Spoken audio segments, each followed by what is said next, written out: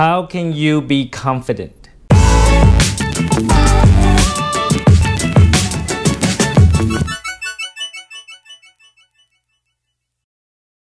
If you can be more confident, do you think you can achieve more? Because you will have the confidence to talk to customers, talk to the girl that you like, whatever it is that you desire to do.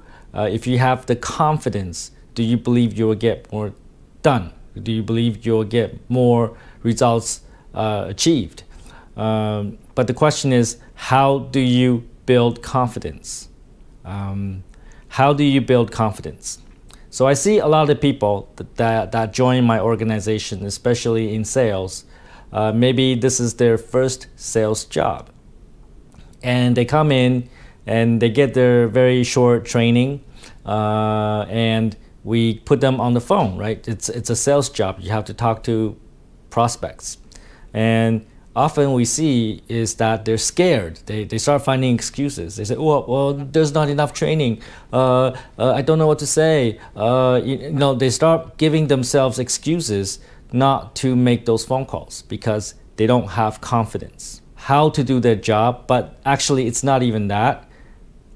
They are scared to make those phone calls. I'll give you another example. Let's say there's a girl that you like, maybe at work, maybe at school, but she's, let's say, very beautiful and she's funny and she's talkative and she's very sociable and a lot of people like her and you like her too, but you are scared to go up to her and say, hey, what's up? My name is so-and-so.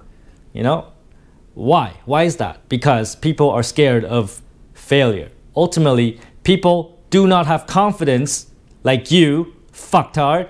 It's because you are scared to fail. You're scared when you pick up the phone and dial that first customer is going to say no to you.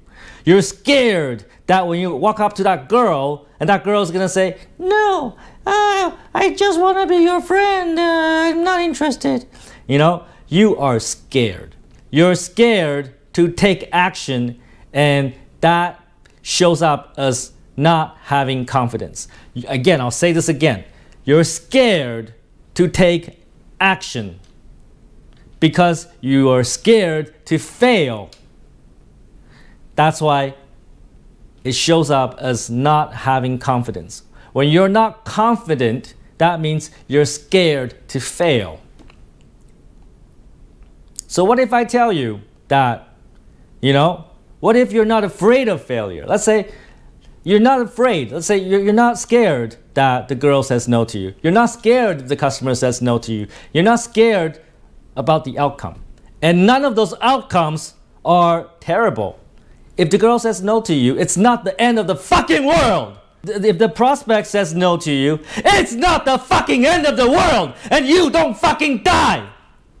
So what are you fucking scared of? Remove the fear and you'll be confident. And realize nobody dies. The world does not come to an end. And everything is just fine. Just take the fucking action. Right? Just take the fucking action. Just do it. Regardless of the outcome. If the girl says no to you, great. What's the next step? If the first customer says no to you, great. What's the next step? Talk to the next customer or think about what the customer said and adjust your strategy, right? You don't have confidence because you're scared of failure. Remove the fear of failure and you'll be confident. So act as if you know how to do it. Act as if you know how to close the customer. Act as if she's already your girlfriend. Thought becomes reality. So if you believe it's going to happen, it probably will happen. So if you believe it's going to happen, it's going to be easier for you to take that action.